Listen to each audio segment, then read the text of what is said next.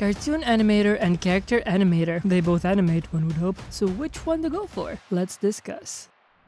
Before we continue, let me tell you about Skillshare, which is a platform that has hundreds of classes about animation, drawing, illustration, and several other creative fields. We've got you guys this course from Skillshare about Adobe Illustrator, which will show you the basics about the software. It's an introductory course that is designed for absolute beginners, and it is taught by Umnia Ali Amr, who will show you the basics of Adobe Illustrator. The course includes sketching, vectorizing, color, shading, and more. The Skillshare platform offers a wide variety of additional related courses, and the first 1,000 people to click the link in the description will receive a free month of premium membership. Alright, now back to the video.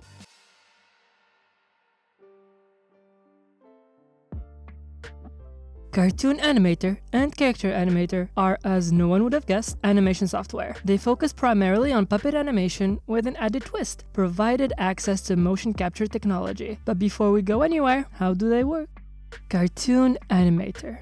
Developed by Reallusion, Cartoon Animator comes with everything you might need to breathe life into your character models. It is a one-time purchase, so there is no subscription shenanigans to worry about. However, it's by all intents and purposes a massive investment, as motion capture technology is not by any means cheap. This alone bumps up the price to $3,000 from a base price of only $150. These add-ons include facial motion capture features with webcam and iPhone camera support, the latter having some of the best face recognition tech in the market, as well as full body support. The interface is fairly simple to understand. It's mainly divided into your standard workspace and your asset manager. It's where you can find most of its unique features, including, but not limited to, a lip-syncing generation system that can directly interpret audio, a very precise spring system that takes advantage of a physics engine to interpolate movements of your model based on the motion of a single bone. It also comes with 3D formation tool for squashing, stretching, and overall exaggeration. It has a standard mesh deformation, but it can even extend to the model skeleton for when you need to add the drama. And most impressively, you can motion link your model to pre-existing 3D animations. This massively reduces on production time. It also comes with standard video compositing and VFX support. With all that said, the most attractive feature, as stated, is the motion capture support. Whether it's for facial or full body, it is as precise as to track individual joints such as hands and fingers. This package is designed with the same thought process as a 3D animation software. Most of the processes are automated and require more programming knowledge, which is a good thing in a professional setting. It allows to make the medium more accessible overall, easier to teach, and would make the finished animation look more consistent across different teams.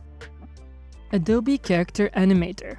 Similarly, Character Animator is a motion capture animation software made to be a bit more accessible to the masses. It does have a free version, for better or for worse, as it is extremely limited in what it can do. It doesn't allow you to create or import your own models, and it only provides a set number of movements. For what it's worth, it does include webcam-supported facial tracking. The Pro version is locked behind the Adobe monthly subscription, and is not listed as a standalone subscription as of now. So if you want to access all of its premium features, it will be $53 for individuals per month, with plans for students and businesses as well. The program itself operates on tabs. The Home tab is similar to most Adobe programs. It also includes pre-made characters and models you can mess around with. The Rig tab is where you export your character model and label all its different parts and features. You can add different mouth shapes for audio lip syncing, different face angles for model rotations, and the different skeleton parts for the body. There is a Record tab for,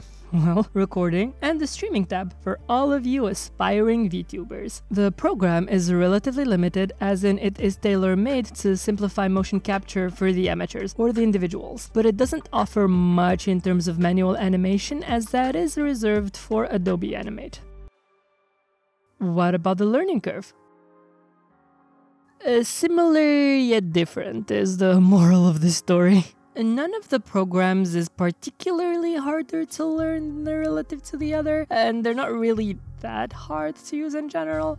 The statement needs to be said with a massive asterisk. Learning animation isn't easy by any means, but that is where motion capture and puppet animation in general come in very handy. They allow you to automate most of the process rather than manually animating individual frames, and what the motion capture or 3D motion link misses can be made up for thanks to interpolation and the physics engine. That being said, Cartoon Animator simply offers more, which makes it by virtue a little more difficult to use. A simple look at Character Animator's interface is enough to completely understand what it's about. Each tab is clear as day, and it's extremely concise in what it wants you to do, so it won't take long to get used to it. On the flip side, the Cartoon Animator better supports manual animation. It simply has more going for it, so despite its interface being relatively clear, it can be a bit more overwhelming to learn.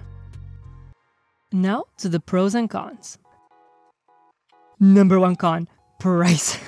Both programs log their most interesting features behind massive paywalls, as expected from premium animation software. But even more so from motion capture technology. Cartoon Animator does offer a fully usable program in its base form. It's the add-ons that exponentially inflate its price. Character Animator is similar in how it is hidden behind a full Adobe subscription. The free version doesn't offer much, so if you want the full experience, you will have to get the entire collection, which is not necessarily a bad thing. It's the Adobe collection after all. So to sum it up, one by one, Cartoon Animator is a complete animation program, minus maybe traditional frame-by-frame animation, but if you had your eyes on it, then drawing up individual frames was never your intention in the first place. The keyword here is automation. It's perfect for breathing life into your 2D models in the most time-efficient manner possible. Don't underestimate the value of 3D motion link and dynamic springs as well. It's tailor-made for industry professionals looking to cut down on production time, whether it's through the use of actors or by recycling 3D assets. Adobe Character Animator is relatively more basic in the sense that it doesn't offer as much, but that's not necessarily a bad thing, as in it's very good in what it offers, and the fact that it only offers the one thing means it doesn't have to compromise with simplicity. It has one of the easiest rigging systems I've ever seen, and is an overall great way to accelerate your process. It's not, however, equipped with the means to produce a full work of animation from start to finish, let's say, which means that you'll have to jump ship between software more often than not. TLDR, the one is overwhelming now, the other will be a lot more work later. Final verdict.